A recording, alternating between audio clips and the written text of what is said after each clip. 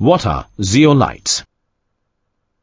Before discussing what zeolites are, let's briefly understand the concept of ion exchange.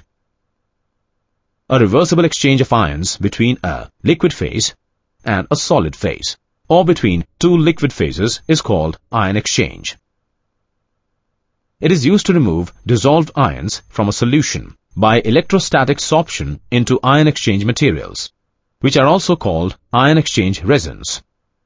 Its common applications are deionization of water and water softening.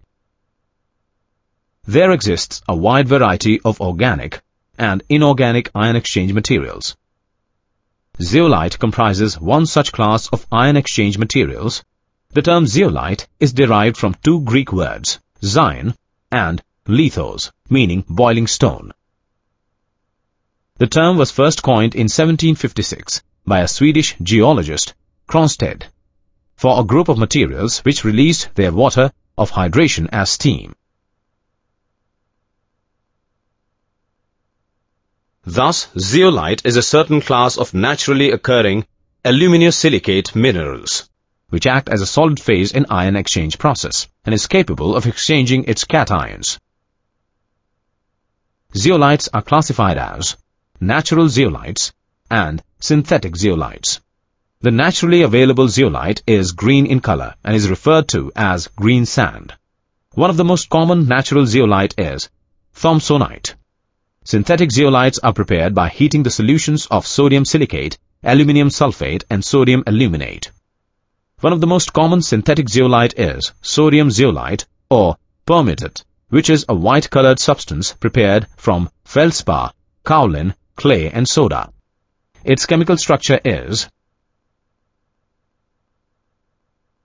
When we analyze this structure, we observe that its structural framework is made up of four connected network of atoms. Now, if we visualize the structure in terms of silica tetrahedra, with a silicon atom in the middle and oxygen atoms at the corners,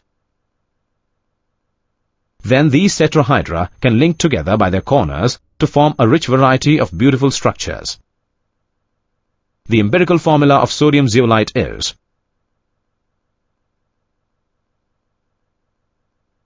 basically sodium silicate is regarded as a hydrated sodium aluminosilicate, which is capable of exchanging its sodium ions for divalent ions of alkaline earth group and for the multivalent ions of some of the metals in water. This is the reason why sodium zeolite finds its applications in softening of water for domestic and industrial purposes. Note that zeolites have a porous structure that can accommodate a wide variety of cations, such as sodium, potassium, calcium and magnesium ions, etc. Related term is